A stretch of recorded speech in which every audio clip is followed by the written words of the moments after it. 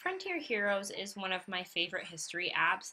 I'm not really sure why. I think part of it's I love the illustrations. It's super fun. It's really engaging for students. It's got great music. It's just a great app altogether. I'm going to tap to start.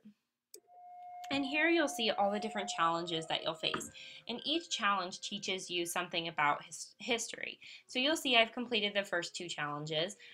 So I'm going to go ahead and tap the third one to show you how this app works. Before matches and lighters, the only way to get a fire started was by rubbing sticks together. Can you move fast enough? So it gives you that historical context. It tells you why you're doing the activity, and then you can tap continue and you actually get to play with it. So these are the things that I want to do. I want to start my first fire, start it in under 10, and then start it in under 7. So I'm going to push play. And then your job is to actually, on the screen, if you saw me right now, I'm moving my finger back and forth across the screen as fast as I can, which I achieved.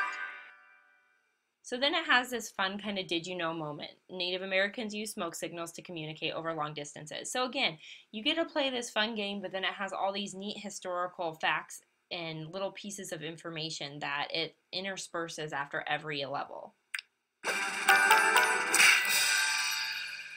So anyway, every single one I'll tap continue, then we'll take you back to your home screen and I'll just show you some of the other ones. This is the corn one, where you actually have to grind your own corn as fast as you can.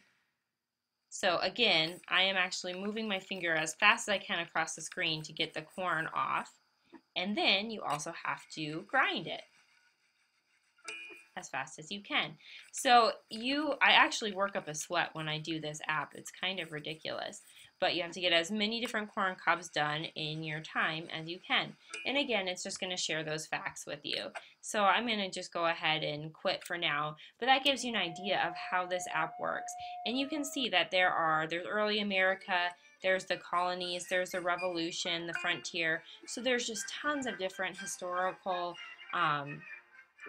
times of the United States that you can kind of work with in this app.